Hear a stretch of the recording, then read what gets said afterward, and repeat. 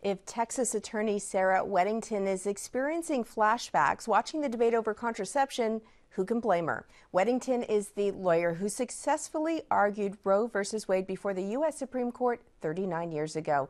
It was a landmark decision making abortion legal. Sarah Weddington joins me in studio. Thank you for being here. It's my honor.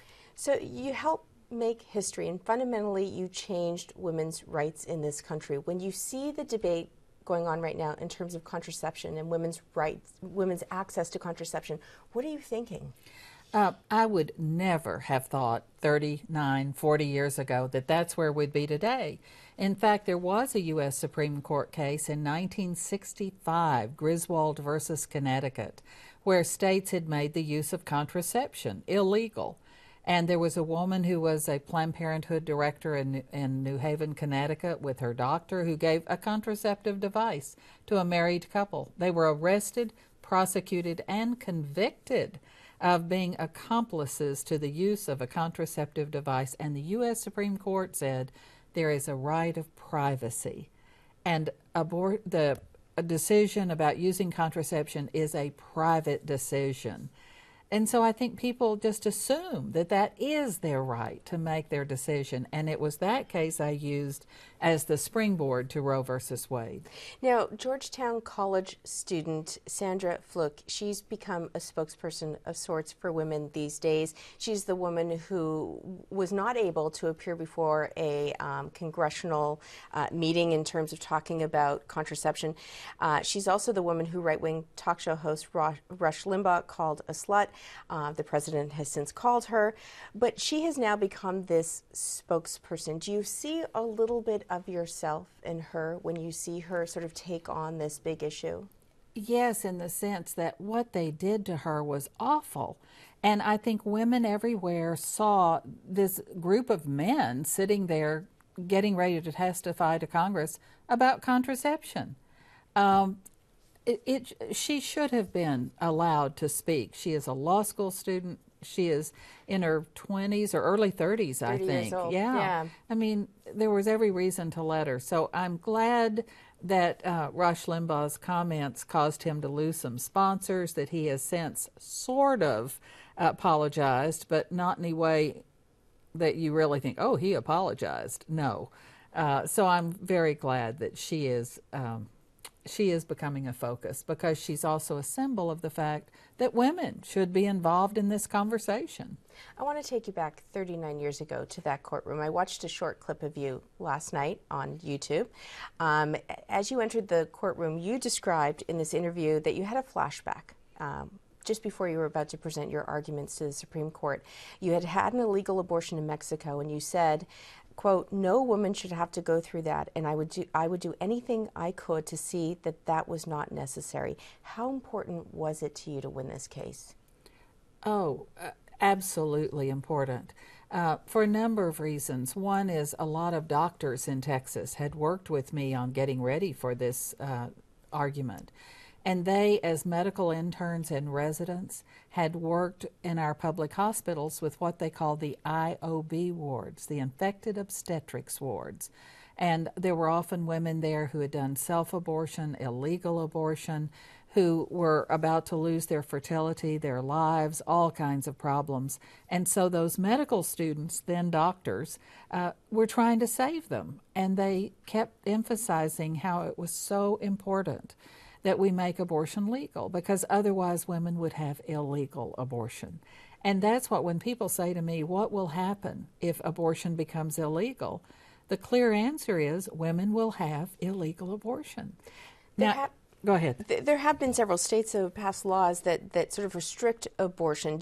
And there's some speculation that if the Supreme Court changes, it's sort of these states are anticipating that Roe v. Wade could be overturned. Do you think that's possible? It's possible, but I don't think it'll happen right now, because you look at who the members of the U.S. Supreme Court are, and they don't have the votes they need to overturn Roe versus Wade.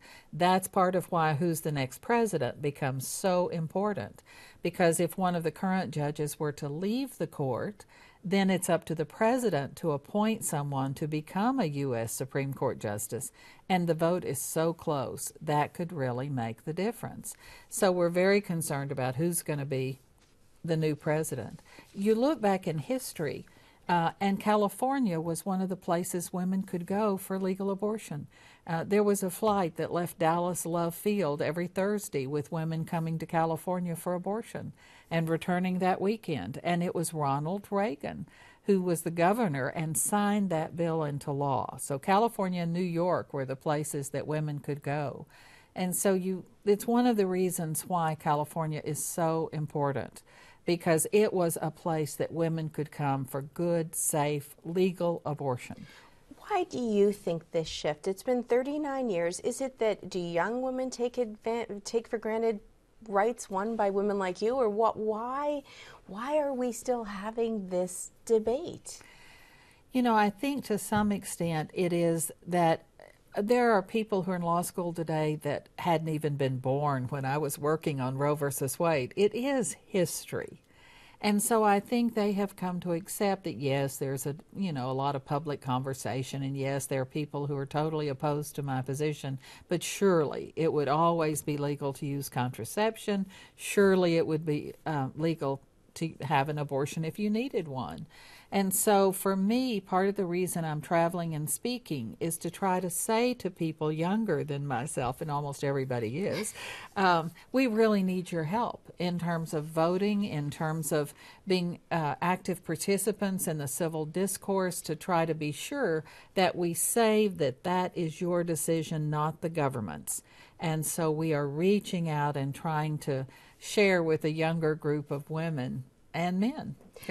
I want to show it's sort of the text of your opening argument to the U.S. Supreme Court, where you open by saying, "We are not here to advocate abortion. We do not ask this court to rule that abortion is good or desirable in any particular situation. We are here to advocate that the decision whether or not a particular woman will continue to carry or will terminate a pregnancy is a decision that should be made by that individual, that in fact she has a constitutional right to make that decision for herself." Has the debate really been confused with religion and morality rather than this fundamental constitutional right for women? I definitely think those who are opposed often take a more religious. When I spoke in South Carolina last week, I had a man who stood up and said, the religious, and you often get people who say, but I believe this, I believe that.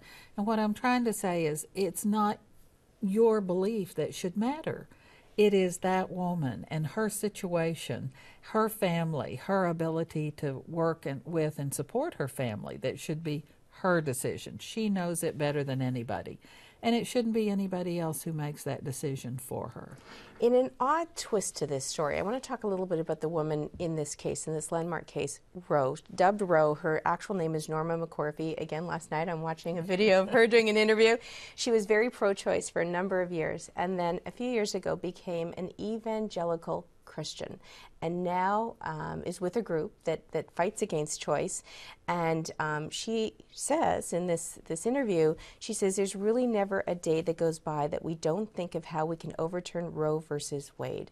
What do you think when you hear her say that, knowing what you know about her back from 39 years ago? Well, first, I think it's an honest statement that she spends a lot of time and effort working with people who want to overturn the decision. But when she was in a situation where she was pregnant and she didn't want to be, she wanted it to be legal for her to have an abortion. You see, I think, again, it's not up to her to say to somebody else what it should be. And so she obviously has the right to make her own decision. For 25 years, she was pro-choice. In recent years, she's been anti, but that's not the question. And the case was not for one person. It was a class action. So it was for all women who were or might become pregnant and want the option of abortion. And I still think that all women should have that ability to decide to have an abortion, to decide not to have an abortion, to decide to put a pregnancy once there's a birth up for adoption. That should be her decision. Sarah Weddington, we don't have a lot of time left, but what would you want to tell young women today? Well, first I would say that You look back as I was growing up, and there were so many limits on what women could do. Women couldn't even run full court in basketball. We got half court and 2 dribbles. We didn't get credit unless our fathers or our husbands signed for us. Now most people get a credit card offer every week. We didn't get to make decisions about our own reproductive. We didn't get to go to law school. I was in the first group of women who went to law school. We didn't get equal pay. And so what we've been doing all these years is trying to push back barriers so that women could make more decisions. On May the 3rd, Cecile Richards will be here, who is the president of Planned Parenthood, for their annual dinner. And I think the things that she says and does are so important. She's a very good spokesperson.